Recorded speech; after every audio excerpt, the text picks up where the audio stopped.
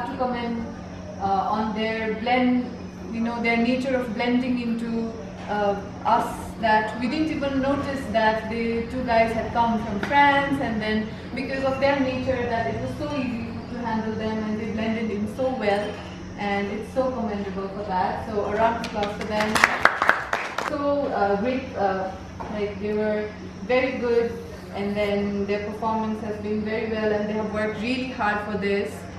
And I would like to thank both of you. I would like to thank both of you for cooperating with us, with each team members, and attending so many programs with us and being a part of GATE. Thank you so much for being here. I hope you enjoyed Nepal. Enjoyed a lot. To use what you have shared to increase the efficiency and the effectiveness of working as team leaders and supervisors and managers, because this is actually also highlighted where we're heading with our ISO 2015. We have to be putting all this knowledge into practice, and we didn't know you had this hidden talent of Lean Six Sigma, so it's very exciting, and I wish you all the best. And I think every one of you had opportunity to interact with them, and then just like our name suggests, Global Academy, we really wanted to share this value of a global culture and how do we blend with each other. And it was a long way, I must say, that GATE wasn't a very easy place for international people to come. In the beginning, I still remember a lot of adversity, a lot of reservations, a lot of anxiety and everything. But by now I know that if any other nationality people come in this campus, we barely notice that adversity. You know, everybody is ready now.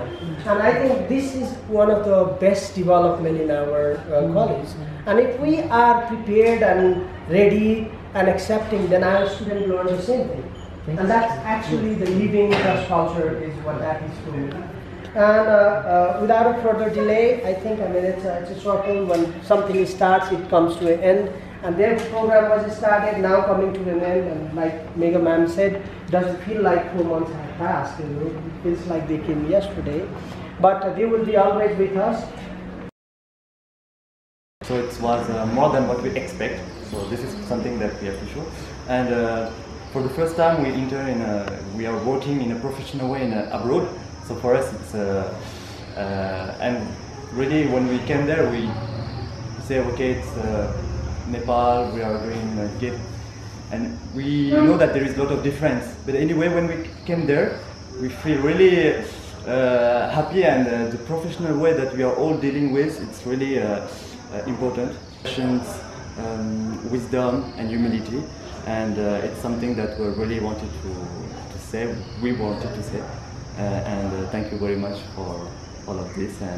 And everyone is asking when you come back. Sorry, but we cannot plan. Cannot promise, but we'll come back.